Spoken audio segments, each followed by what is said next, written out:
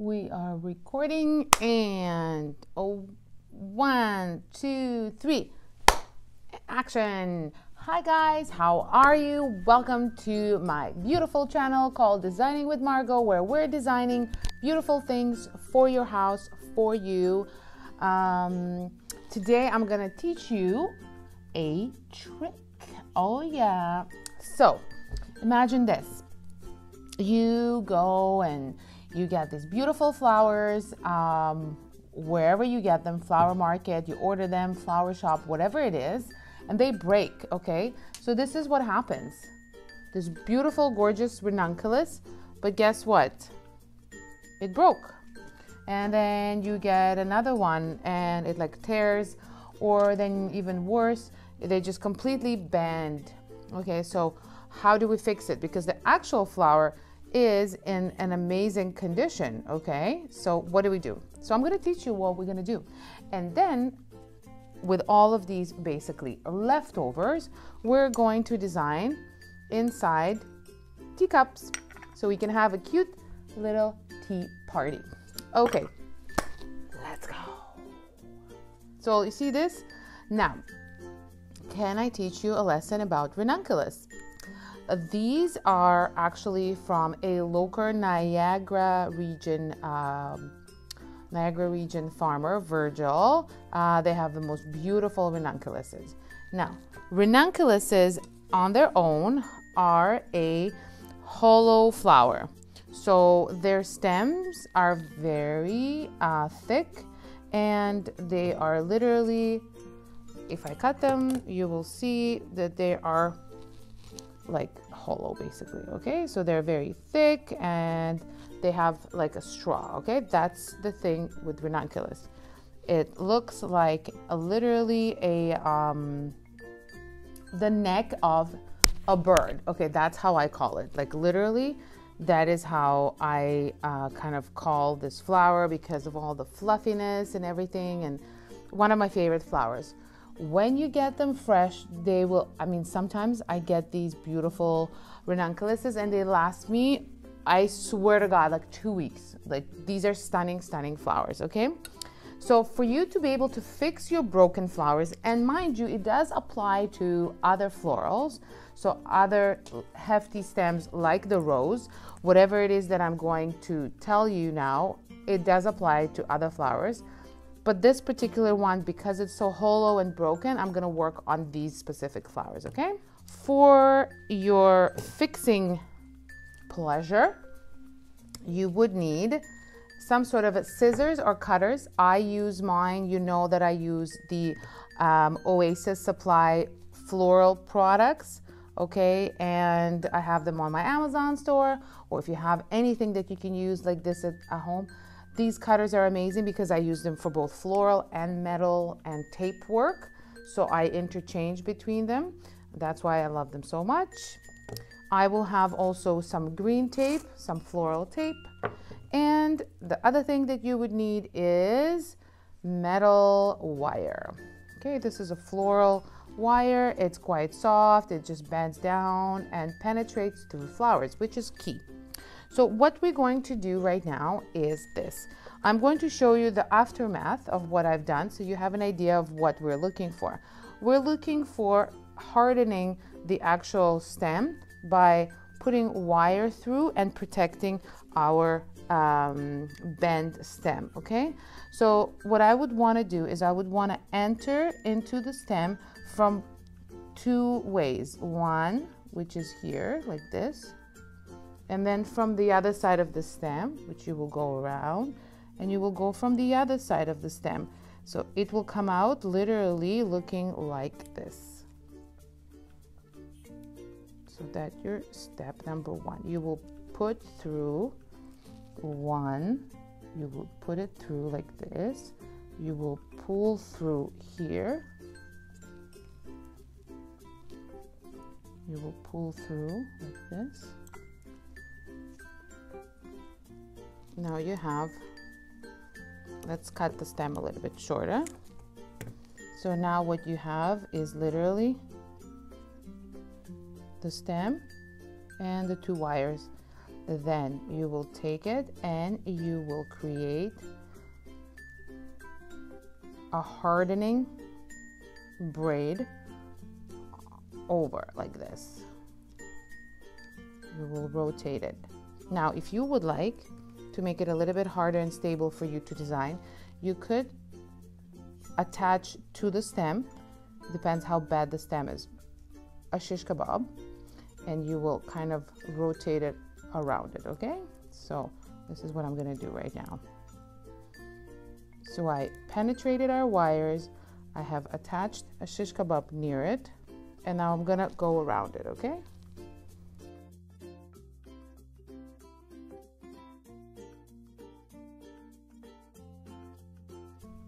And then what I'm gonna do, I'm gonna take the tape, because I wanna hide all my work that I've done, and I'm going to wire it like this gently. And I'm gonna hide all of my mechanics like this. So the stem, like that.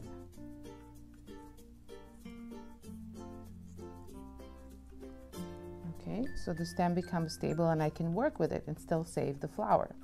Okay, so here I've done it because my stem was just short, but I still wanted to work with it, so I just hardened it with the wire. So on here, I will literally just use this to hide the stem. So here on this particular stem, I'll keep it short and I'll keep it just with the wire, and I will just go down like that, and I will cut it off and it will be ready. So now I have two stems that are ready to be worked with. This particular one, I mean, I could save it. So basically the whole idea is that I want to save it because I need it longer, or because the head is bobbing, right? Here, maybe I'll keep it, I'll just cut it short and I will just use it as a small, so I don't need the stem, right? Let's see, here it is broken and you see it is hollow. So I would probably need to put a kind of shish kebab action, okay, near here like this to hold it together and to create stability, right? Now, the wire could be used for the head to stabilize it. You could potentially, it depends on your particular project, how hardcore you need the wiring. But let's say you just want the shish kebab to harden the actual stem. Oh, there flies my shish kebab. You could just potentially put it like this and just wire it, okay? But the thing that you need to remember is that where the flower is broken, that's where the flower will be drinking water, okay?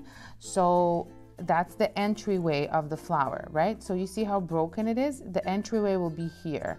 So make sure that you position it where water could penetrate here, okay guys? FYI. So maybe we're not gonna do it too long. We're gonna cut it right there so that when we are gonna cut it, it's still gonna be strong, but the penetration for the flower is still exposed. So the flower could drink it, right? And these, honestly, these ranunculuses are beyond, yeah, anything.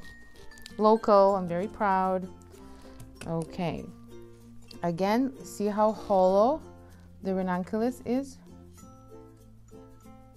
Okay, it's very, very hollow. Now, again, what did I just say? The flowers will be drinking from this area. So even though you could put potentially, you know, a long shish kebab, making it long, just remember where the flowers will be drinking the water from. So it is maybe for a one-night event, okay? So this is how you fix your flowers, guys. So now you're able to have these long stem florals and you're able to save them. So all you would need, again, let's repeat it, you would simply need your floral wire, you would need your cutters of some sort. I use my Oasis floral supplies, and you would need your broken flowers, okay? Something like this. Again, I'm going to show you your broken flowers that could be put together by wire and shish kebab sticks, okay? So now that we have that out of the way, I would like to use some of my leftover stems to create this cute, super little, super dainty. Now, when I have something little, either I use it on some sort of area like not even a coffee table, because coffee table it's still quite larger. We need an impactful piece. It would need a an area maybe like a side table, entrance table, or if you would like and you have a couple of them, you could absolutely cluster them and create a floral centerpiece. Something like that. I took my existing espresso cups that I have and I literally put oasis in there with water. Now, let's create our particular centerpiece. I am going to cut it on 45-degree angle like I've done it here, and just keep on putting things here, creating. I do have bigger flowers and smaller flowers. I'm gonna see if I like to have my roses in there as well, or am I gonna mix and match it? I'm gonna just reflex my rose here. I'm gonna see how I like it, if I like it in there. First, I'm going to open it up and see if I even want it there, and which kind of way I would like to display it. I do have some buds, so I think I'm going to create this whimsical look like this.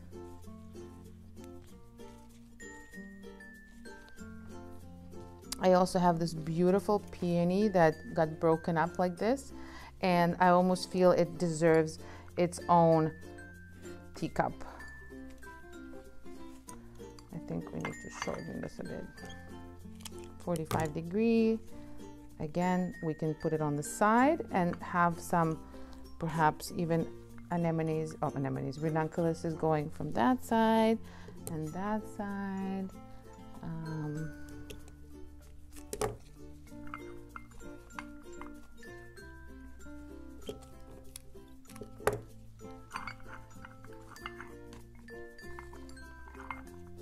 Oh my God, it's so pretty. I have a couple roses here. I have the quicksand in here. Then I have the ranunculuses. I have the white peonies.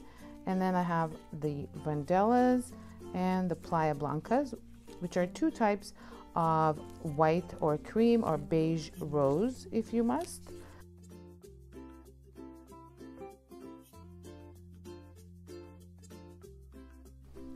Buds are really cute. And they add this whimsicalness. Is that a word? And then we have the last one that I'm gonna work on. And what do we have? Do we have another peony here? This is a different peony. We have two different peonies. So both of them are, one of them is local, one of them is import. This is the local one. If you can see, there's a little bit of a pink tinge to it, and when it opens up it has yellow seeds, versus this one right here, it's an import and it's pure white with a hint of yellow inside, but still this is considered the more pure white one. So I think I'm going to use this one just because I have the blushes going on there, and I'm going to again cut it on the 45-degree angle. I know it sounds kind of a pain in the butt, the whole 45-degree angle. There's a merit to it, my friends. What else can I do here? We're gonna have another bud.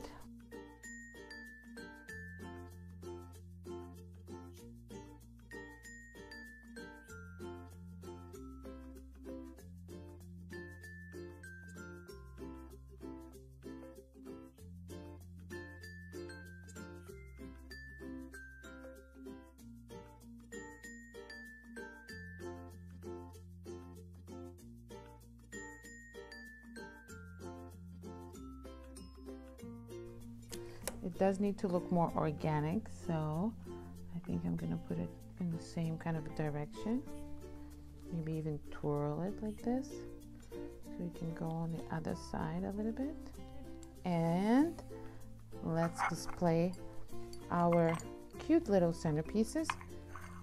However, with the handle to this side or to that side, and voila.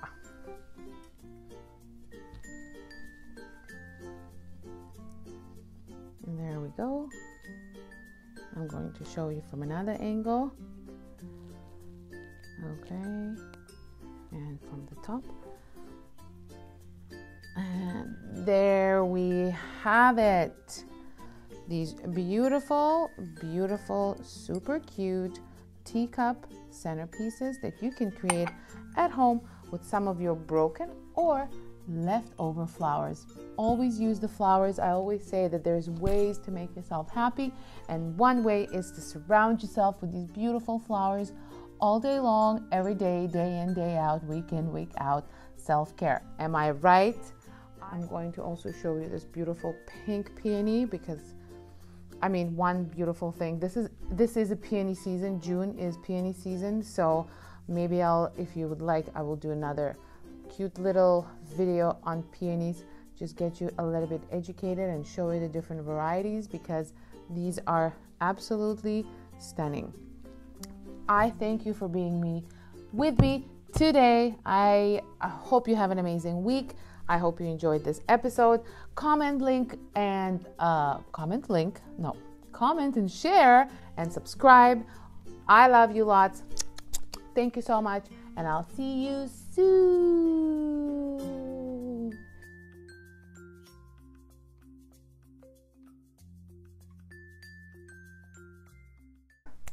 I don't know, which song should we sing with this one?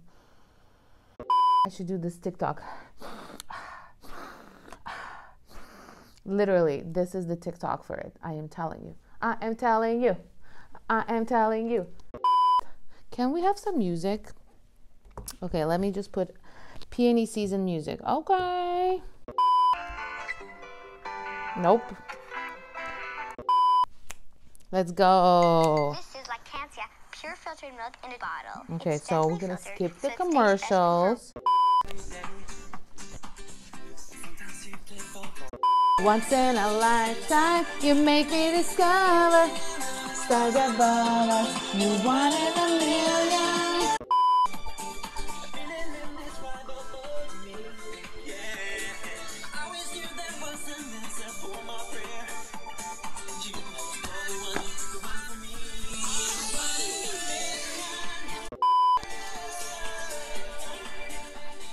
Oh, and P.S. I'm a flower snob. Woo!